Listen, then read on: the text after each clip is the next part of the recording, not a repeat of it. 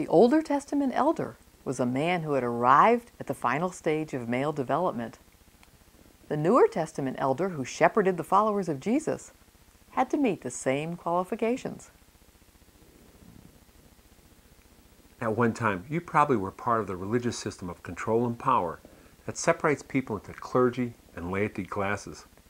The privilege and responsibility of each follower of Jesus as a priest before our God is suppressed by this system, called Nicolaitanism. The role of clergy is broadly accepted in Christendom, even though it has no biblical basis. The entire topic is too comprehensive to deal with in a video, so throughout this topic we'll refer you to Explore resources so you can thoroughly discuss this issue. What has been passed along over the centuries is a clergy system that was adapted from pagan Greek religions. In religious systems, men with the most personal charisma, education, or the greatest natural abilities are esteemed as the great leaders. You need to know this. Having someone come between you and God as some sort of professional holy man impedes you from fulfilling your kingdom responsibilities to be God's blessing, and, depending on any one person, lessens your sense of individual responsibility for personal and communal righteousness. Biblical elders can't be holy for you, so you can continue to enjoy sin and gratify your own selfish interests. Keep in mind, as you establish Hebraic practices in your own fellowship family, don't reproduce a religious system in which the will of God and spiritual guidance from above are extinguished. Body life grows and deepens through the discussion and application of God's Word by at least 2 or 3 in the presence of Jesus. Beware the destructive effects of rule number 3. The vested interests of those who run the religious establishment have left a lasting mark on today's congregations and may affect the life of your home fellowship family. A vested interest is a hidden agenda behind actions that seem good but have unforeseen consequences. Vested interests can influence your fellowship family if you aren't on guard. In fact, vested interests affected the very Bible many people use today. The translators of the King James Version were required to follow Bancroft's rules of translation into English. Rule number 3 of Bancroft's rules stated that the old ecclesiastical words were to be kept. Bancroft's rule number 3 reinforced the connection of the word church as a structural hierarchy. This eliminated the true meaning of ecclesia as the people, the called out ones, which is the more relational Hebraic understanding. Because of Bancroft's rules, the word pastor was inserted into both the Older and Newer Testaments instead of the more precise word shepherd. This substitution reinforced an ecclesiastical system of clergy hierarchy. Clergy hierarchy nullifies the Hebraic basis for relational shepherding, personally leading others as extended spiritual family. We're saying this so you won't try to establish a clergy system of leadership in your home fellowship. Psalm 23 vibrantly depicts the personal devotion and interaction our Father requires of His shepherds, and is the example of our chief shepherd, Jesus.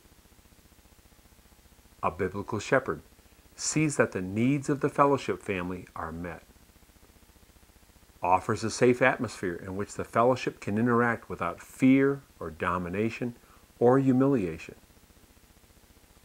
encourages the one anothering in which the sheep refresh each other in their Lord, makes clear the boundaries of righteous living so that the name of Jesus will be uplifted before others, continues to direct those in crisis toward a deep trust in their Lord that overcomes all fear. Undoing the effects of rule number 3, shepherding God's way. What was God's purpose for the apostles, evangelists, prophets, and shepherd teachers that Paul mentions in Ephesians chapter 4, verse 11? To prepare God's people for works of service, so that the body of Christ may be built up until we all reach unity in the faith and in the knowledge of the Son of God, and become mature, attaining to the whole measure of the fullness of Christ. Ephesians chapter 4, verses 11 through 13. In segment 1 on the home fellowship, we discussed the all peoples perspective of Abraham. This priority was reinforced by Jesus and passed on to his followers. Isn't that specifically what apostles, prophets, evangelists, and shepherd teachers are to do? Apostles, prophets, evangelists, and shepherd teachers are to prepare God's people for works of service as each person grows in Christ's likeness. Paul had no need to define these service roles since they were already present among the Hebrews before the coming of Jesus. And the enactment of these roles was well known among the first century Hebraic stream of Judaism.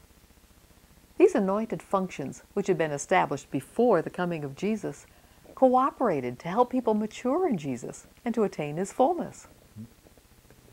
Let's go over the Hebraic understanding of each of these. An apostle was a person sent forth to an appointed place on a mission. An apostle today is used by our Lord to complete a specific mission. Our ministry is apostolic in that we are commanded by our Father to share the Hebraic foundations. Among the early church, the 12, then Paul, received special commissioning from Jesus. But other believers were also called apostles: Andronicus and Junius, Barnabas, Silvanus, and Timothy.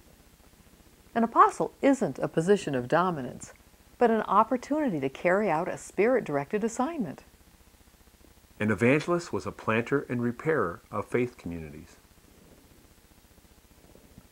A biblical evangelist not only shares the gospel, but also gathers together a faith community which he'll leave in the responsible care of elders.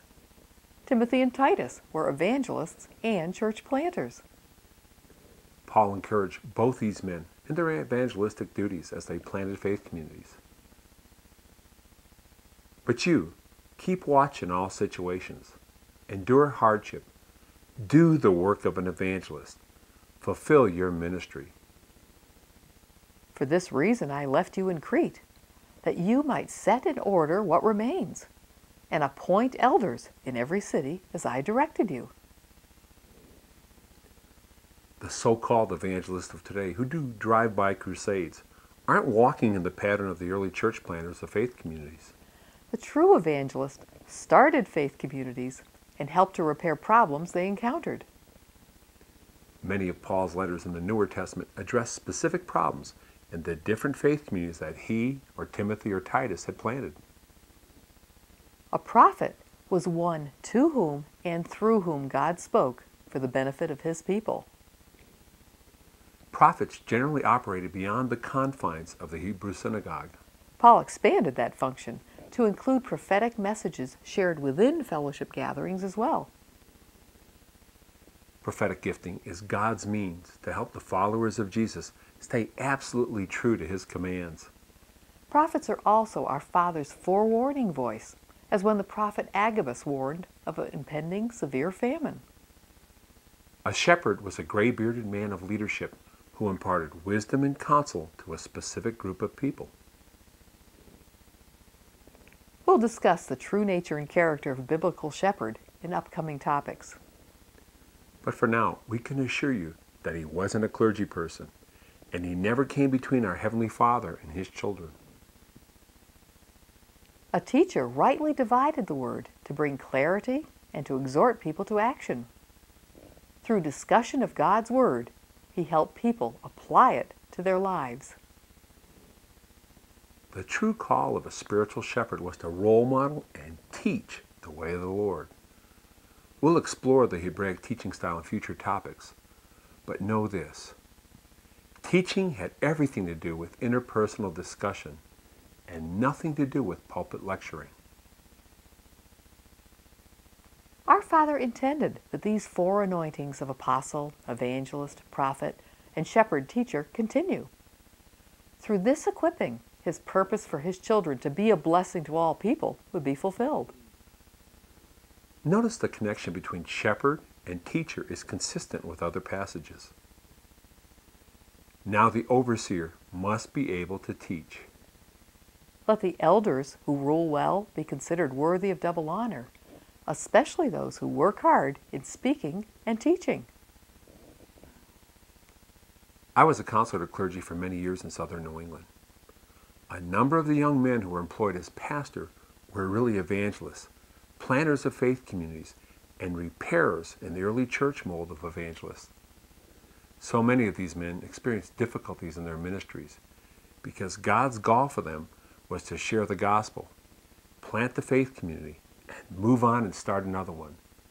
The care and training of each flock was to be left to the shepherds, the older men of wisdom in each established fellowship. These distressed men had been trained to fill the wrong role because their seminaries hadn't understood the Hebraic basis for the distinct roles of evangelist and shepherd. So many of these men were burnt out.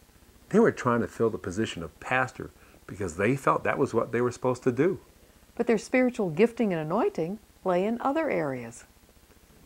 The Hebraic understanding of the giftings and roles of Ephesians 4:11 has been lost to Christians for centuries.